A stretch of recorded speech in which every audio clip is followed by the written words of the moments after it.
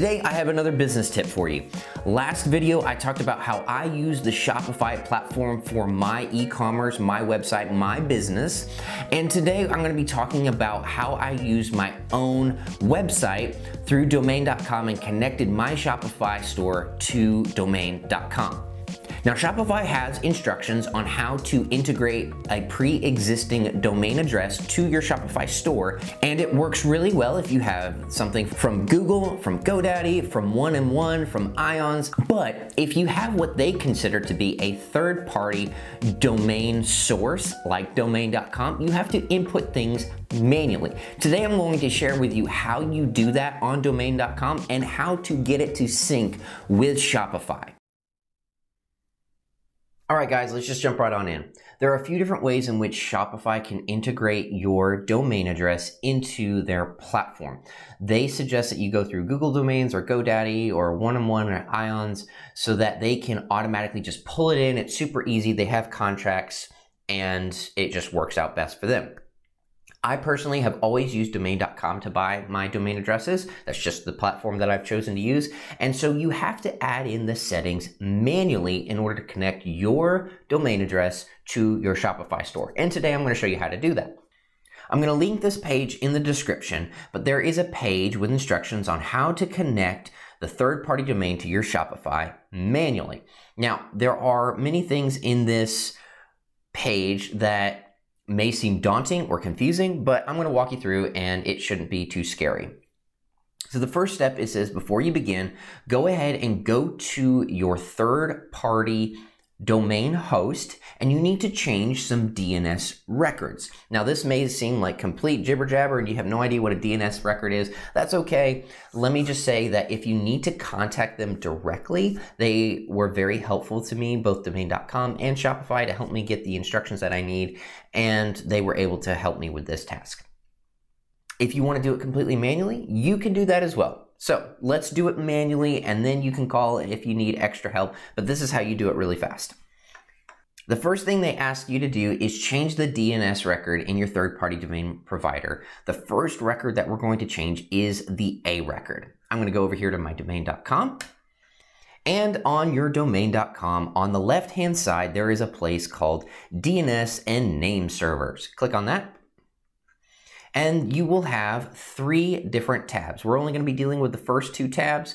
The first one you want to look at is your name servers. These should be auto-populated in your domain.com name servers, but just check to see if they exist.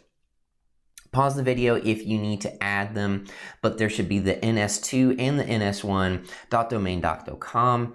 And if you need to add them, just click on Add Name Servers, and then you can add them here. Where we are going to spend most of our time is in the DNS records. So this page may look completely daunting, but just bear with me. It's not that scary. There are 3 records in which we need to add. We need to add these 3 records right here. This is the A record, the A record at www, and the A record at asterisk. And what we're going to be doing is we're going to be filling them in with Shopify's web platform's IP, which is 23.227.38.65. The way in which you do that is you would click on Add DNS Record, and then you would click on the name, the type. Let's say it's an A record. We're going to type in the IP address. This is what your first A record should look like. You got your A record, which is here. You got your @ symbol, and then your IP address, 23.227.38.65. You do not need to add anything to time to live. That will just happen automatically, and the priority is in A. Because my record already exists, I can't add it, but this is where you just had add DNS. So you would do that for the A record, do it for the www record, and do it for the asterisk record. So you want to make sure that you have all 3 records. Once you have those 3 records, the next thing you want to do is go to the second one, which is the Cname record. Now, according to Shopify, you want to just make this, you have a single record to input. You want to be www.shops.myshopify.com. Back over to domain.com. Again, you just click on Add DNS Record, put Cname www shops.myshopify.com, click Save, and everything else is happy. Now, this will take a couple of hours to propagate, but once it does propagate, here's what we do. Come over to your Shopify store, and in the Settings tab, there is on the left a place called Domains. This is where you would connect an existing domain. So we would type in TennesseeRoughCuts.com, click next. Mine is already connected, so it would just go through this process where it says checking, verify. Mine took about 18 hours for it to propagate, but after it did, it verified the address. And then when I actually click on TennesseeRoughCuts.com, it brings me to my real website.